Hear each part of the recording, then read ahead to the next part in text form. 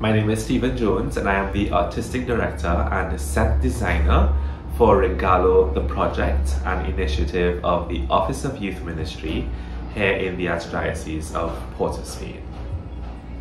So Stephen, what was your vision for Regalo?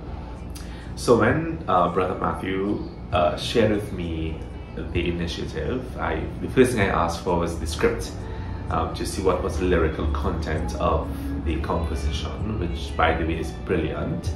And I started thinking to myself, which of our sacred spaces right here in Trinidad and Tobago would lend to that mood, because the song is very celebratory, because it takes you on this musical journey playing on both the classical and more contemporary type of music, but then it climaxes into celebrating, the local flavors, the fusions of the parang and that kind of thing.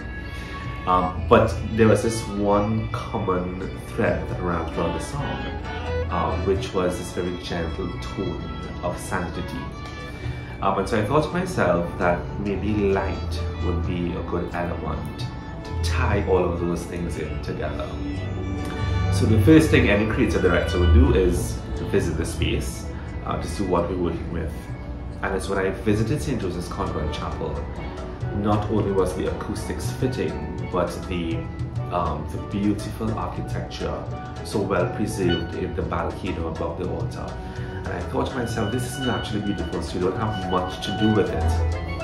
And then I sat with it for a couple of days and I thought maybe candelabras, because it's rustic, it's gold, it's Christmas. And how about we just use candlelight to bring the mood and create that space of intimacy. I was not very sure if it was going to work. Of course, in the creative process, there's always that room where you question, is it gonna translate? And I went with faith really, and we got to the venue, and it's only when I heard in person the voices singing in 6-part harmony, and I heard the arrangement, I thought to myself, this is it. And it's only in that creative moment you know for sure if the vision was translated.